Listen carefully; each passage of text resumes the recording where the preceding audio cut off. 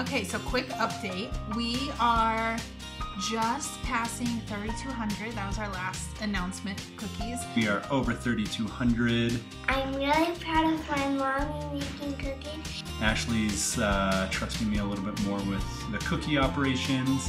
Early last week, we were interviewed by Living Local with Mia and Maria, the local Fox station, and got to tell a little bit more about 10,000 cookies. We have submitted all of our paperwork for the first round of home study, and we're waiting on some of the background checks back. Get fingerprinted by the Colorado Bureau of Investigation and the Federal Bureau of Investigation, making sure we are fit to adopt a child. And I don't care if I got a brother or a sister. Other than that, we've just been busy baking cookies. You guys are awesome. Keeping me busy with the cookies is great. We will check back in later. We'll keep you posted, but we're really excited.